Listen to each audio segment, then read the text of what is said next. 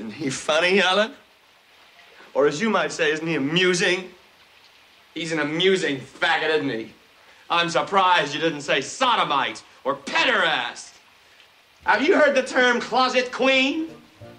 You know what that means? Do you know what it means to be in the closet?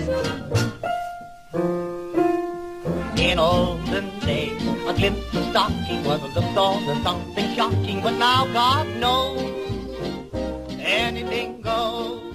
I like to enjoy the scenery when I drive, is how beautiful it looked driving up to the Camelot. You know, that area of North Stanton is somewhat remote even today. And to me, it just looked beautiful, even though I was going to a pretty bad call. Right, I'm going to leave the call sign as this number. I'm just going to attach you to 2SAM 187. I'll show you up.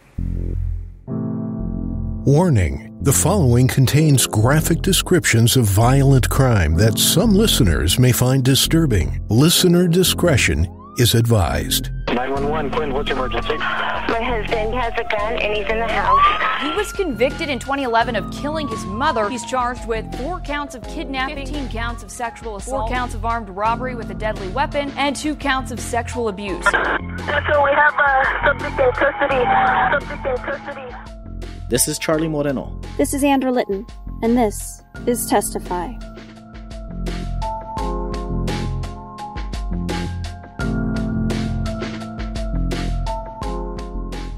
September 28, 1988, at 1347, El Paso police were dispatched to 4800 North Stanton, the Camelot, to a possible homicide. The responding officer was Rosalia Cubillos, a patrol officer just off her 1-year probationary period.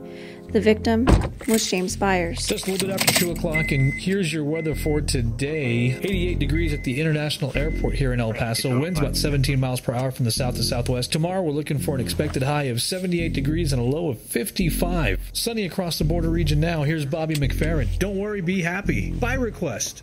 Well, the call goes out as, a possible homicide. And, being that I was just a couple of weeks fresh off of completing my probation, solo officer, I was pretty nervous. You get that kind of call and you're by yourself and you kind of rely and hope that, you handle the call right when you get there. So I was pretty nervous when I was driving up anyway. Yeah, I felt my heart pounding pretty quickly. And when I get nervous as it is, I feel a rush of blood to my head anyway. So I was feeling like that, but still in control. Just, that adrenaline rush of like, oh my gosh, okay, it's my first real murder.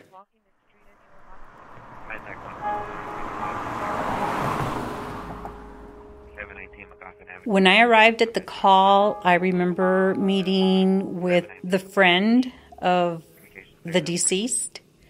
The friend was Hardy Eckert, neighbor and owner of a local bar. Hardy was a balding man in his late 40s. The one that strikes me most, even now to this date, is the security officer. I believe his last name is Rice. Craig Rice was a security officer. He worked the day shift at the Camelot Guard Shack. Tall, elderly man, white hair. His uniform looks very professional. But at the same time, like nervous, that anxiety about him, The security guard tells me that they've called because they suspect that something has happened to Mr. Byers.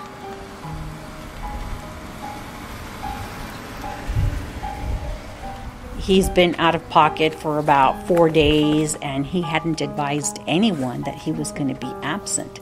And his friend, Mr. Eckert, and Mr. Byers had an agreement, and as a matter of fact, they each had keys to their places to check on one another when they were out of town. And Mr. Byers had not advised anyone that he was going to be out of town. Not to mention that Mr. Byers' vehicle was parked in the complex, but in a very different, faraway area from where his condominium was at. They had told me that they had already gone to check the vehicle and that they had started to open the trunk, Mr. Eckert, I believe it was, when he noticed a very foul odor coming from the trunk. He basically almost had a breakdown. And when he started to break down, I almost lost it myself. And then I just snapped out of it and started asking him questions like, all right, when was the last time he was seen? I mean, what other than opening the trunk did you all do? If I don't know what's in the trunk, I can't decide how to handle this call. So I open the trunk and then I start kind of poking around carefully.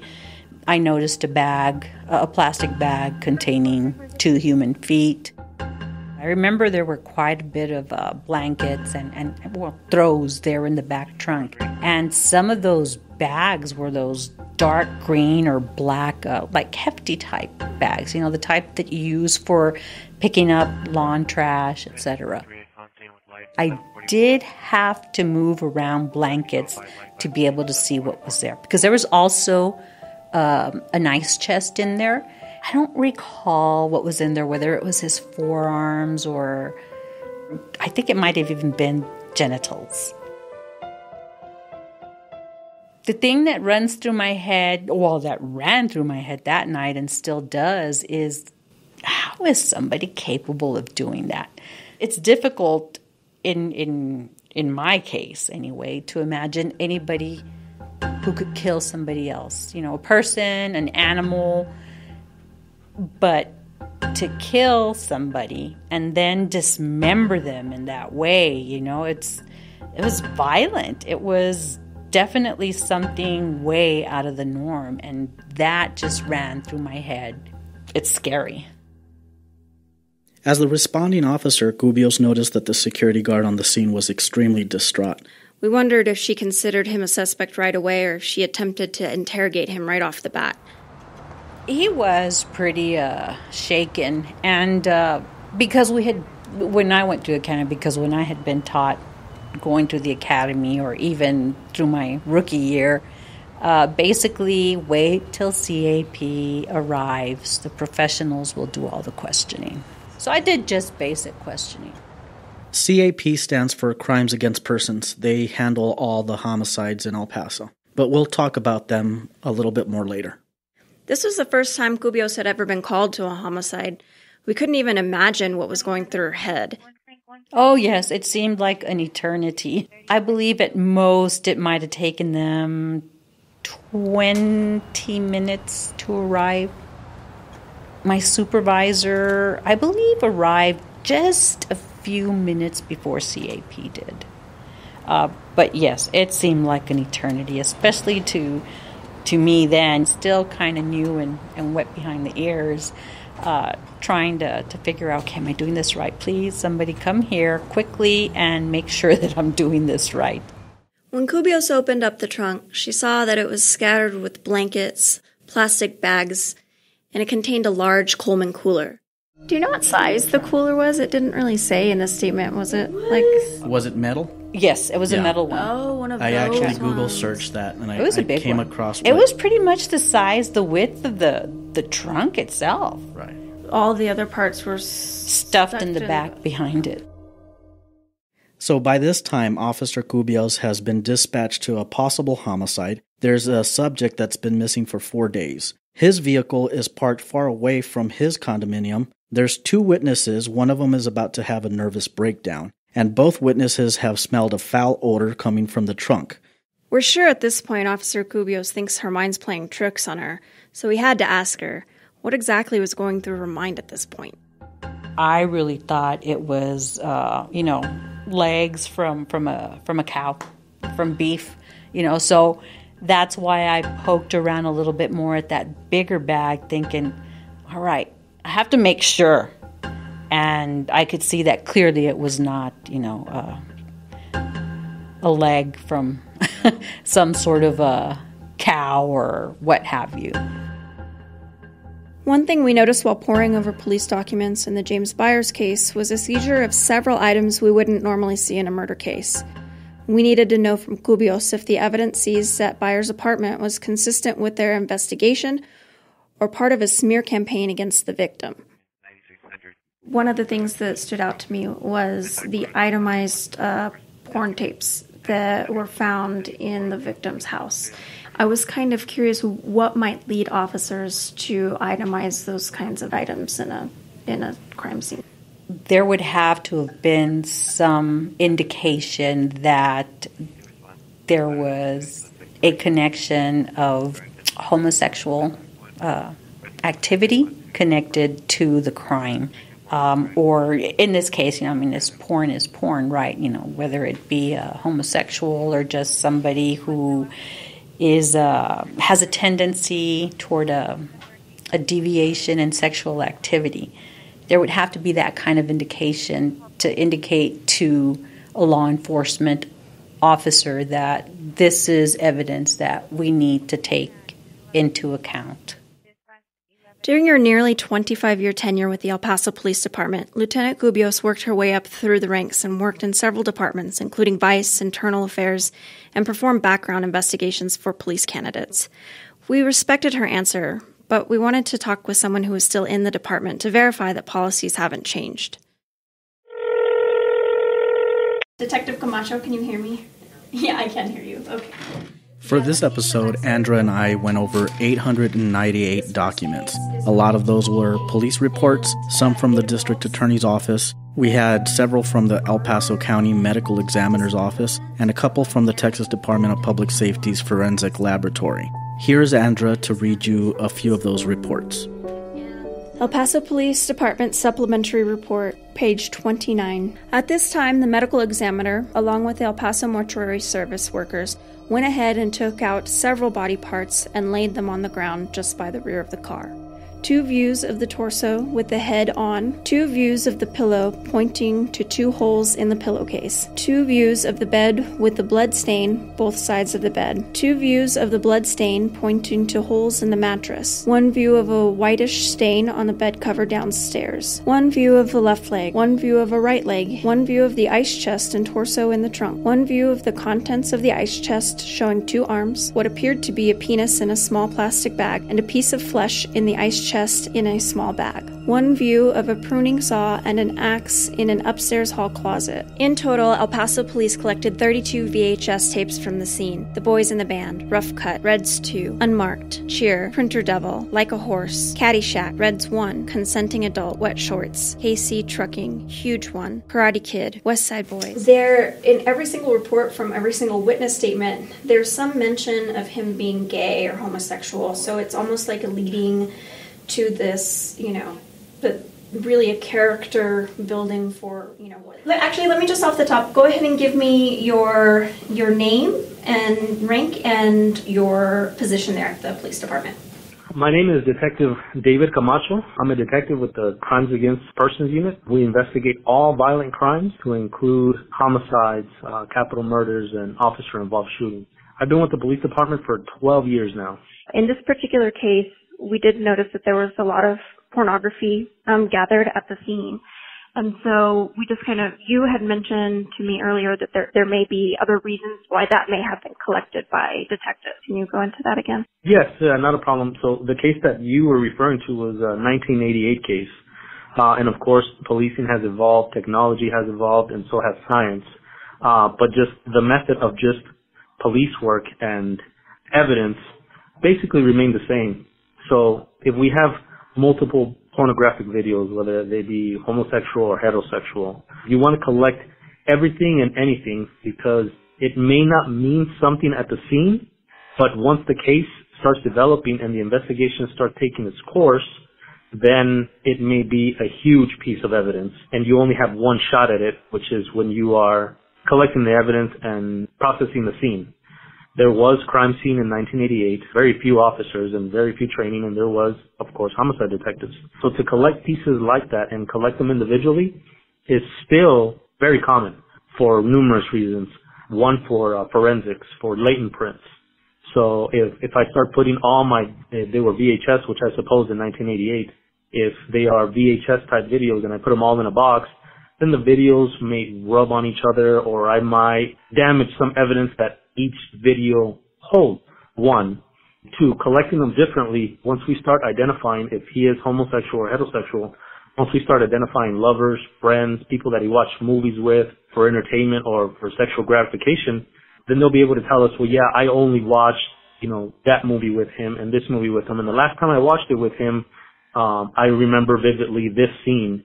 So if we go back to the VHS tape and it's still at that scene, now we have kind of a timeline, and now we can kind of see, well, do you know what other friends did he share these movies with, and start going from there, because he may or may not have watched movies with different people, and different people had different tastes according to whatever he was in the mood with his partner, of course.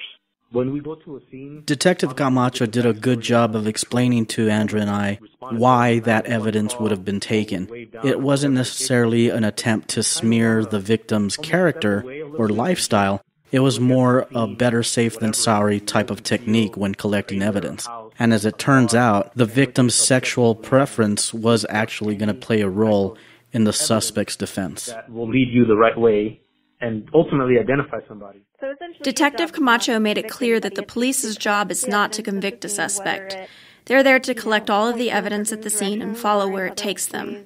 He says one of the reasons investigations take a long time is that they also have to eliminate possible suspects, which is sometimes a time-consuming process. Sometimes we spend a lot of time exonerating people because just something doesn't fit the evidence. At this time, we do want to thank Detective Camacho as well as retired Lieutenant Cubillos for the information explaining the evidence collection. As somebody that looks at these police reports objectively, sometimes it's hard to understand the context of what's going on, and we do appreciate them explaining that to us. One of the things I forgot to mention about the dismemberment of this victim in our case from 1988, his genitals were cut off from him. Do you think, from a detective standpoint, would that have been an immediate red flag to collect any sexual material at his home? Yes, that's a big red flag. There's a lot of studies on violent murders like that. The studies yield to that if the genitals are exposed, then it was more than likely a random killing. That's what the studies say in the book say of cold cases. If the genitals are exposed, then it was more than likely a stranger kill. If the genitals are covered after a violent act, then it was somebody that had an intimate relationship. If the genitals are cut off, like in this situation, it was somebody that had an intimate relationship and was angered by something that the victim did and wanted to take that from them. Interesting. Okay, well, that kind of covers it from my end on this. With so many witness statements talking about the victim's gay lifestyle, we were curious as to if the responding officer, Officer Cubillos, had noticed anything in particular that day when she drove up. Was there any indication while you were there that either of them were gay? No, I did not know that. So it wasn't very clear or obvious to you that Mr. Eckert, who was the witness, was gay at the time? Not to my recollection. To be quite honest, I didn't give it much thought myself, so I don't recall. But I can say this. In that time, it would have been 1988, being gay was not as outwardly accepted as it is nowadays. One of the witness statements was from Hardy Eckert. In addition to what he had already told Officer Cubillos, he also told detectives a few things. Number one, that he was the owner of the apartment bar, which was a gay bar here in El Paso at the time. And he also told them that Mr. Byers would frequent different gay bars, and perhaps that would be a good avenue to take to investigate this murder. The other thing that he told them was that Mr. Byers had a lover that passed away from a drug overdose several years back. And since then, Mr. Byers was on a sort of downward spiral. His drinking was getting more out of control, and overall his quality of life just wasn't really great. Another thing that he mentioned to the detectives was that Mr. Byers recently had a roommate by the name of Beto. Now, at this point, nobody knew where Beto was, but it was safe to say that he had already moved out weeks before the murder. Another very important part to the witness's statement was that he told the detectives that Mr. Byers had recently told him he had several ongoing problems with his next-door neighbor. Apparently the problems got so bad that the cops had been called, the homeowners association was notified, and apparently things got so intense that Mr. Byers had hired a construction company to build a stone wall between him and his neighbor's property. This information led the police to the next-door neighbor. We'll call her J.A. This is Andrew reading her witness statement. I've had problems with Mr. Byers over the past year only. I believe that it started last year when there was a gay convention here in El Paso, Texas. At that time, Mr. Byers had a party at his apartment, and another lady called the police due to the noise. I had even called the guard because of the noise. I guess that guard called him, and after that, Mr. Byers came to my front door, and he was completely nude. He kept ringing the bell, and I could see him out my window by the front door. I called the guard at the front, but he told me he couldn't leave his post and that he would call the other security. When the police arrived, he had gone back and the police had gone to his apartment and found a bunch of naked boys.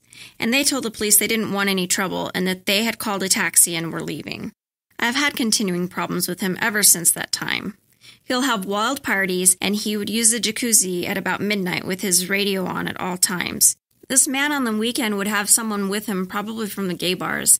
I've seen taxis deliver people there at night also.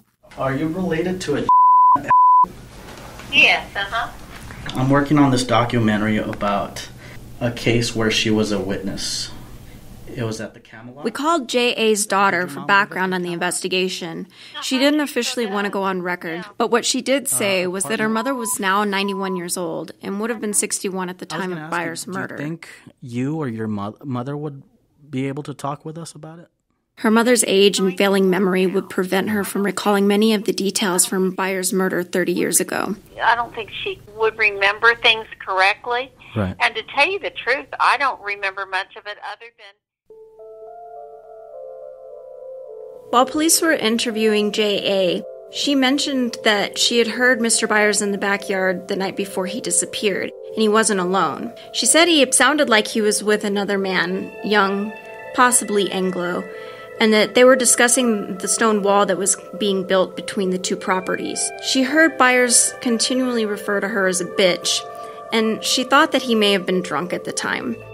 They were outside for about 15 minutes, and then, just as quietly, they went back inside.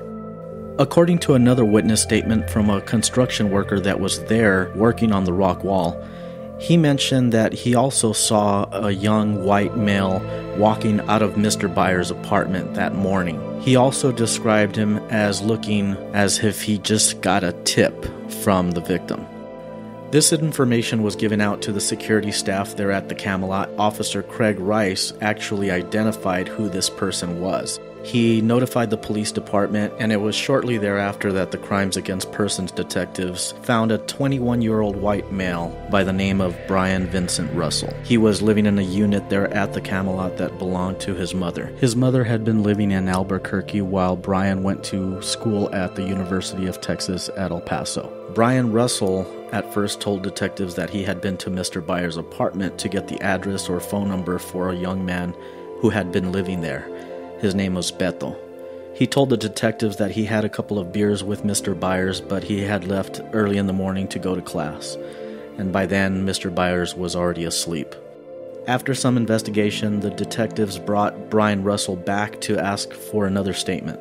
At this time, Brian Russell confessed to the shooting and dismemberment of Mr. Byers. He had claimed that Mr. Byers had been making sexual advances at him that night, and he decided to leave after Mr. Byers went to bed. He drove around for several hours and returned early in the morning and entered Mr. Byers' unlocked apartment and killed him. He claimed the defense of gay panic. He also told detectives that he believed Mr. Byers was spreading AIDS, and that made him very angry. Brian Vincent Russell pled not guilty to murder and claimed his confession was coerced by the detectives. His defense attorney told the judge that Russell had not been read his Miranda warning. He also told them that the police denied him an attorney during questioning. Once the jury trial began, the judge agreed to order a new trial and hear the motion to suppress his second statement. After reading a lot of these documents, we wanted to talk to somebody about the social issues of being gay in the 1980s. He shot the dude, he slit his throat, he stabbed him, he dismembered him. I mean, you know, the only thing he didn't do was set him on fire. That shows a level of intent and a level of hatred and energy that like isn't about panic. Panic doesn't result in people doing multiple layers of damage to someone like that. My full name is Brenda Risch. I have an MA and a PhD in comparative literature. My specialties were gender, anthropology of the body, film, German and French and American literature. So I got my master's in social work and started doing this community work, which I love. So I work half-time as a LGBTQ affirming therapist, and I am the founder and full-time executive director of the Borderland Rainbow Center. And even if you have full-blown combat history, PTSD, you're never like so out of control that you're gonna shoot, stab, slit the throat of, and mutilate the body of somebody, right? Cut them into 7 pieces like that. You don't get, I think that's like again, another mythological like fantasy about how trauma works. But like, oh yeah, you might pull a trigger, you might stab someone, but you know, at some point, you're going to come back to reality. You're going to be back in the world that other people are in. I mean, if you're having a full-on psychotic break, maybe, but guess what? He wouldn't have then suddenly been okay and able to talk coherently after that. He would have been continuing to be in a state of psychosis, right? So, you know, there's very few psychological conditions that I'm not a psychiatrist, so I don't know everything, right? I just know the basics of mental health, right? That good social workers do. But I can't think of anything that's like likely or prevalent that could have been affecting him that would have caused that behavior. Andra and I were curious about the whole LGBT movement and the history, so I asked Dr. Risch if she could help us understand some of the more important milestones that she was familiar with. You know, the rise of the Mattachine Society in the 50s, you know, where they were trying to show that that gay men could have positive, healthy relationships, right? And they were trying to change the words from homosexual to homophile because they were saying gay love, not gay sex. That having sex as the focus of your identity was a negative, right? Which is true because we have a very puritanical culture where we're very judgmental about sex and sexual activity, right? So the 60s and 70s, I mean, you know, we think of the civil rights movement, you know, through the ends of the 50s and the beginnings of the 60s, the sexual freedom that people started to demand and practice. And that was freeing for a lot of people who were not straight or not monogamous, right? And so people had bigger scopes for expression, sexual expression. Now, back then, especially legislatively, there were a lot of challenges for the gay community. There were a lot of states, lots of counties, and lots of municipalities in the U.S. that had what they called morality laws. These morality laws basically made it illegal for a gay person to be in public. We still had laws in place all the way up until the end of the 70s and even in the 80s in some places where police could go into bars, they could pull people out, they could make them take their clothing off and count how many items of clothing they had from the opposite sex. And if they had too many items of clothing from the opposite sex on, they could arrest them for breaching public morals or public indecency or whatever, basically for cross-dressing. And so because culture at that time was often focused around kind of non-normative clothing as a way, like non-sex normative clothing. So if you're a woman wearing items of men's clothing, or if you're a man wearing items of women's clothing, to show your queerness, your lesbianness, or your gayness, or your non-straightness, that was a way for the police to try to entrap you. One of the most famous police raids at a gay bar was the Stonewall riots. This occurred on June 28, 1969 in Greenwich Village of New York City. But these raids were occurring all over the U.S. A lot of gay bars throughout the country were taking extreme measures to help protect themselves, their business, and their customers from the authorities. Oh yeah. Bar raids that's where they would go in and count what kind of clothing do you have on, right? They'd start look. And so there was some bars had like little alarms installed under the bar where they would press a button and a red light would go on, and then all the guys would grab a girl and all the girls would grab a guy and dance so that it looked more like a straight bar. So like literally like boom, just like you see those movies of the speakeasies where they'd like hide the drinks. Well, here they would just like switch up their partners and try to look straight. On a national level, there were always incidents of violence being targeted at the LGBT community. However, I asked Dr. Risch if she could tell us a little bit about her experience in researching the LGBT community here in El Paso. Absolutely. I mean, one of the projects I did as an academic, as a faculty member at UTEP, is I interviewed over 100 me and my team interviewed over 100 LGBT folks from El Paso and Juarez, and some of them talked about that generation, the 70s and 80s in El Paso. And they talked about, going to the OP and it being routine for people to drive by in their lowriders and, groups of guys in their lowriders, and to shout epithets and to jump out and try to beat the crap out of people or drag them in their car, things like that. And that there were many cases of people being assaulted on the street and beaten, and where, from the victim's point of view, the police were not very effective in either preventing that or doing anything about it.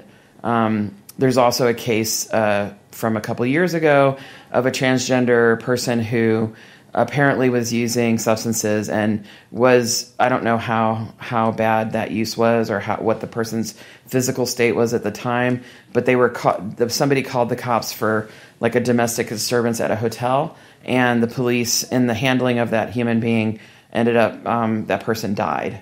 And so there were many allegations about potential police brutality and, being motivated by the fact that this was a transgender individual who was experiencing this, uncontrolled behavior while high. And so there were a lot of questions asked about that. So that's another case that, is familiar to me from El Paso. During the 1980s, the world was also seeing a new danger to public health. A new form of cancer was sweeping the world, and because of the early symptoms being found predominantly in gay men, the media would label this the gay plague, a term that would later be repeated by governments and politicians. There was not much information about this new threat that would later be called AIDS. And when the media started putting it out and naming it the gay disease or the gay plague, there was a giant sweep of panic throughout the United States, and that was represented in the news. There are movies that now tell that story, like And the Band Played On, or different movies like that, where they talk about the things that happen to people, how an HIV-positive person's body wouldn't be given a decent burial, that the hospital, when they died, might throw them in a dumpster, or you weren't allowed to fly on an airplane if you were HIV positive. And then the kids who were infected through birth or IV transmission were witch hunted and run out of schools, and their families were threatened and crosses burned on their yard and all this, right? So HIV positive people were portrayed as monsters, and infected people who were dangerous, who were amoral, who were perverted, who were just an abomination. The average homosexual, if there be such, is promiscuous. He is not interested in nor capable of a lasting relationship like that of a heterosexual marriage. His sex life, his love life, consists of a series of chance encounters at the clubs and bars he inhabits, and even on the streets. I remember that moment in history when, if Ronald Reagan had stepped up to the plate and put the power of the medical complex in the United States and the research complex to its challenge and said, cure this shit, he could have stopped a pandemic across the world. It might have been an epidemic still, but there are millions of people across the globe who would not have died if the United States had invested its full power as a scientific and medical research industry to trying to find effective ways to prevent and stop HIV when it first was identified. And because there was no funding and because it languished, that exacerbated the vilification and the witch hunt against HIV-positive people. And then by painted with the same tar brush, anybody who was different, anybody who had sex with men or with needle users or with prostitutes, they immediately were painted with that tar brush too. The poet W.H. Auden said that the true men of action in our times are not the politicians and statesmen, but the scientists. I believe that's especially true when it comes to the AIDS epidemic. To think we didn't even know we had a disease until June of 1981, when 5 cases appeared in California. The AIDS virus itself was discovered in 1984. The blood test became available in 1985. A treatment drug, AZT, has been brought to market in record time, and others are coming. Work on a vaccine is now underway in many laboratories, as you've been told. Spending on AIDS has been one of the fastest growing parts of the budget. And ladies and gentlemen, it deserves to be.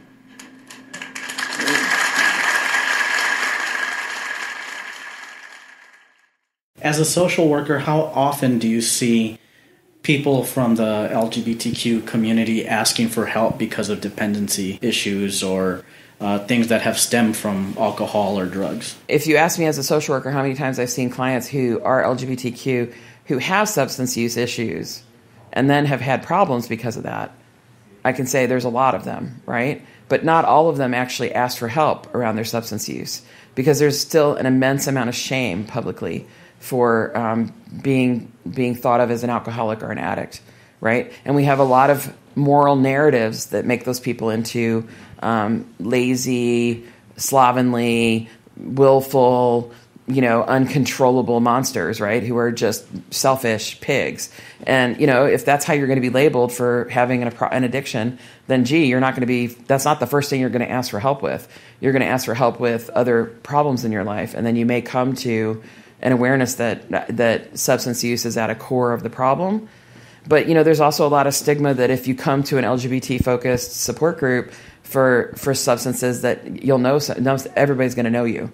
And now you're outed. So you have to be okay with people knowing. So you have to be at a fairly high level of recovery to get the help, I think, in some ways.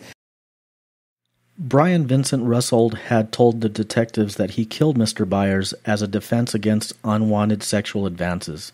He said he felt threatened, he felt trapped, and it sent him into a rage. The truth was that Brian Russell had left the victim to sleep, and it wasn't until several hours later that he returned to murder and dismember him. I wanted to ask Dr. Risch if there would have been any other alternatives that Brian Russell could have taken, other than murdering a sleeping man. Well, stop drinking, A. Leave when you start to feel uncomfortable. Say no. I mean, there's like a million responses you can have. If someone is focusing unwanted sexual attention on you, there are always ways to be very direct and clear and respectful toward that person. I think if you're drunk and your cognition's already impaired, it's harder to do that. So who knows, at what point did these quote unquote advances happen, right? But let's be honest, UTEP dude who did this, you don't go into somebody's house at 2 a.m. with alcohol openly out there, not intending to drink.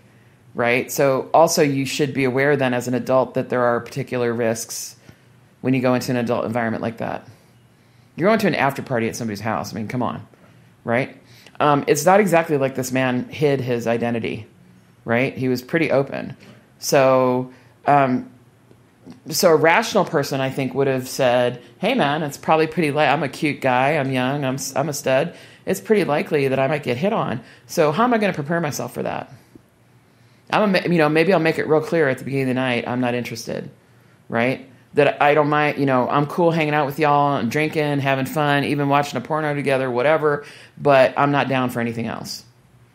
And let's face it, men have been raised traditionally within U.S. culture to have that kind of freedom of speech amongst each other, to be straightforward about their sexual desire or lack thereof and their willingness to participate in something or not. If this were a female, that would be a very different story, right? And, as we see right now, which is why I brought up Anita Hill and, the current case right now with Dr. Ford, women, even when women clearly say no and clearly don't want something, everybody still thinks they're full of shit, right? So it doesn't, kind of as a woman, do you even have a voice in that situation? But as a man and a young man and, a guy who was privileged enough to be going to college in 1988, because his mother's condo? Because guess what? Lots of folks in El Paso did not go to college in 1988, right? And certainly very few brown people were going to college in 1988, more than had previously gone in the 60s or 70s, but still not.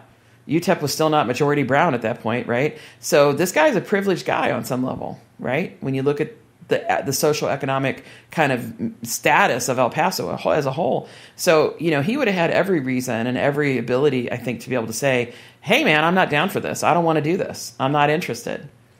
Now, in the paperwork and the documents that we have, his confession essentially says, well, I did tell him no multiple times, but he just kept moving towards me, or he would kind of, keep advancing towards me. But he never actually left the home. So he stayed, I think it was at least an hour and a half, 2 hours after these advances started towards him. And he supposedly continued to say no. And then he said no. And then but he stayed there in the home. So what do you make of that? I mean, right. I mean, it's hard. Do we want to say, he really wanted it? I mean, I'm not gonna try to project myself into somebody's mind. Was he a closeted man? Was he curious? Maybe. We know that human sexuality is not black and white, and that most people have some fantasies, interests, or conditions under which they could be sexually active with the same sex, even if they live a completely heterosexual lifestyle and never overtly show any interest. So all of those things are a factor, right? But yeah, he's a grown man. He could have gotten up and left. He certainly was able to get up and walk out after an hour and a half or 2 hours. So why couldn't he have done that after a half an hour if he was so massively uncomfortable to the point that he was induced into a rage where he had to come back and slaughter someone, right? That doesn't make any sense to me. This isn't an instance where a bunch of guys came up to him who were drunk and gay and like in an alley and coming onto him and push him against the wall and like not that ever when does that ever even happen, right? Like that's a bunch of bullshit, right? It's always the other way around. But then you could understand, man, if somebody panicked and freaked out and hit somebody and they hit their head and they died or something, right? Or you pull a knife and you stab somebody and you end up killing them because you're panicking. Literally, your life is threatened in that moment, right? But that's not what was happening here. So I understand why the jury found him guilty. This story makes no sense. The district attorney's office had offered Brian Russell a plea deal of 55 years. He declined the offer. His defense was that he was not guilty of murder, but instead it was manslaughter, because according to him, he had no control of himself during the killing. On October 23, 1989, the jury of the 210th District Court disagreed with his defense, and they found him, the defendant, 23-year-old Brian Vincent Russell, guilty of the crime of murder with a deadly weapon. He was sentenced to 99 years in state prison. He is currently 51 years old and still in prison in the Texas Department of Criminal Justice Clements Unit. His earliest release date is September 2073. Thank you to everyone who helped with this episode. Retired Lieutenant Rosalia Cubillos, Dr. Brenda Risch at the Borderland Rainbow Center. If you'd like to learn more about the services and events they offer, please visit our website, testifypodcast.com, and click on resources. We'd also like to thank Detective David Camacho at the El Paso Police Department Crimes Against Persons Unit, Ross Ingram for our original theme music, and the El Paso Herald-Post for graciously helping us bring this podcast to you all. If you're interested in supporting our show, please visit our website, testifypodcast.com, to learn more. Support us on our Patreon for special bonus material. Your contributions go towards paying for open records requests, our equipment, and paying it forward by donating to local victims advocacy groups here in El Paso. Be sure to subscribe on iTunes, Apple Podcasts, Google Play Music, or Radio Public. This is Andra Litton. And this is Charlie Moreno. And this has been Testify.